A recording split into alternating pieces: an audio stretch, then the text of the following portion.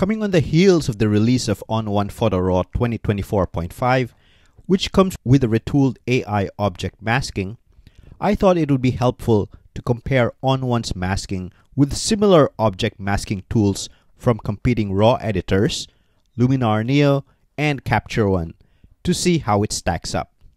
Make sure to stick around till the end, as I'll be providing an analysis on the comparison's results. First, why these RAW editors? These editors were chosen because they all have similar point-and-click operations, which were all recently introduced in the past few months. Next, let's take a look at the current prices of each editor to give us a reference point when determining overall value. As of this writing, Luminar Neo is on discount, costing $85 for a perpetual license. ON1 Photo RAW 2024.5 is also on discount and costs $50 for a perpetual license. Finally, Capture One is not on discount and costs the same as it always has, $299 for a perpetual license. For the first test, I'll mask various elements of the portrait: the face, hair, teeth, lips, and background, to see how the AI masking tool performs. Let's start off with Luminar Neo and its Object Select tool. I'll start off with the face. I'll increase the exposure. Next, I'll mask the hair. Unfortunately, as you can see here, Luminar's AI isn't discerning enough to limit the mask to just the hair, or any part of the face for that matter. As such, I'll move on to the background.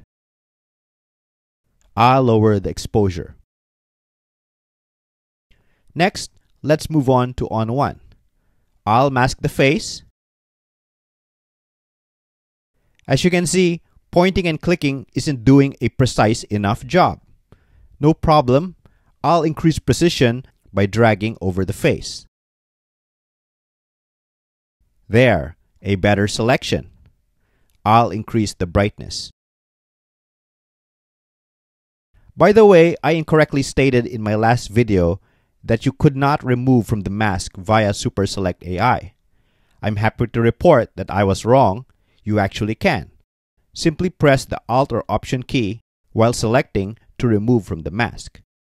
Thanks to one of our viewers who pointed out this oversight. By the way, the Erase button, which you think would do that job, doesn't, so don't use it for erasing. This is one confusing aspect that I hope ON1 fixes. Next, I'll brighten the hair. I'll brighten the teeth.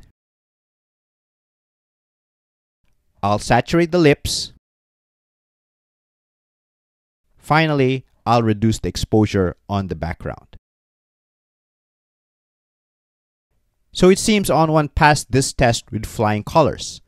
Let's move on to Capture One. Similar to ON1, I'll brighten the face. By the way, with Capture One, you can remove from the mask by using the AI Eraser tool. There, the mask is removed. Next, I'll brighten the hair. I'll brighten the teeth. I'll saturate the lips. So Capture One passes this test with flying colors as well. Let's move on to the next image. Once again, I'll start with Luminar Neo. I'll increase the exposure of the tree. As you can see, the AI is not able to create a well-fitting mask on this admittedly difficult subject, which has a lot of complicated edges. Unfortunately though, Luminar only offers a brush to refine the mask, and this would be an error-prone solution. Next, I'll brighten the boat and lower the brightness of the sky.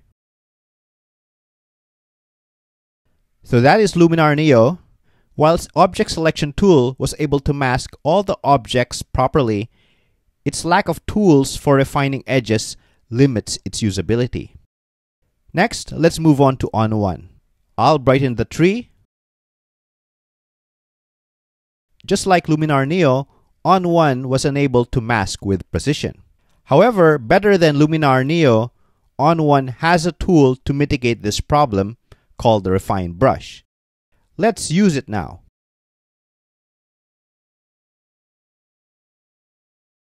As you can see, a better result. Next, let's brighten the boat. Finally, let's lower the brightness of the sky. So that was ON1. As you can see, its refined brush goes a long way to help mask complicated edges. Let's move on to Capture One. I'll brighten the tree.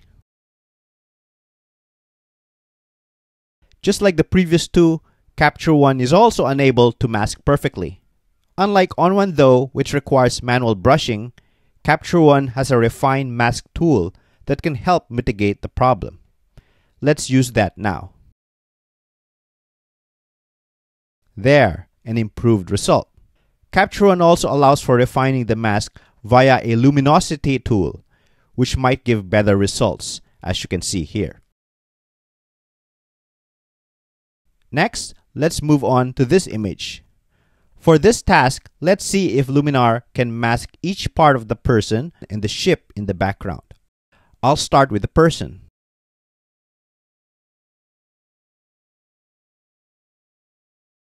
As you can see, Luminar masked everything successfully. Next, let's mask the ship.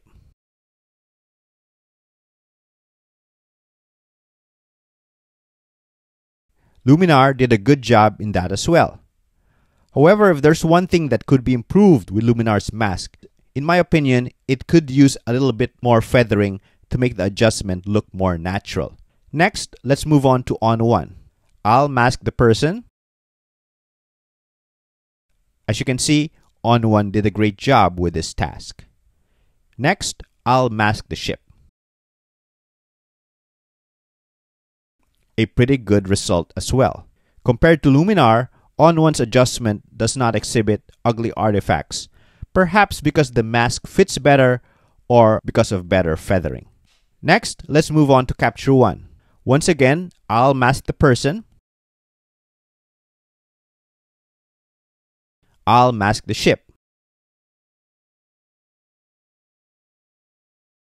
Just like with ON1, Capture One had no issues masking these objects.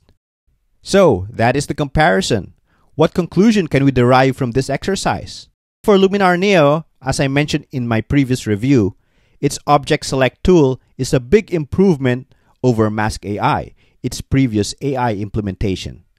That being said, Luminar Neo urgently needs to deliver a tool that can refine masks for complicated edges like hair, fur, or trees. Without this tool, the current Object Select tool is for the most part crippled when dealing with those object types. How about Capture One?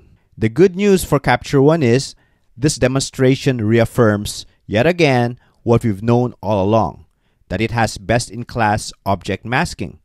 It differentiates itself by having two methods of mask refinement, Refine Mask and Luma Range, which work great for complicated subjects. That's the good news. The bad news is it has now more competition for the best masking in a RAW editor title. And that brings us to ON1 Photo RAW 2024.5. In my view, it is the biggest winner in the comparison. Compared to Capture One, which, as a reminder, is currently priced 6 times higher than ON1, I saw no perceivable difference in both the operation and performance compared to Capture One's tool. It was practically a carbon copy. That's a solid achievement for ON1. It's useful to remember that only a few RAW editors have any AI object selection to speak of at all. Affinity Photo, Photomator, DxO Photolab all don't have such a tool, never mind a good one, which gives you an idea how hard this technology must be to implement. So ON1 must have really beefed up its AI capability in the past year, as this is the third AI-related release, which is of a high quality, following Brilliance AI and No Noise AI. This only bodes well for its future. I'll be certainly watching what comes next when ON1 Photo RAW 2025 is released later this year. Also, the results to my mind mean one of two things. Either Capture One now looks very overpriced, or ON1 is incredibly underpriced. But what do you think? So I hope you found this video helpful. Let me know any thoughts you have in the comparison. Write it down in the comments. I'd love to hear from you.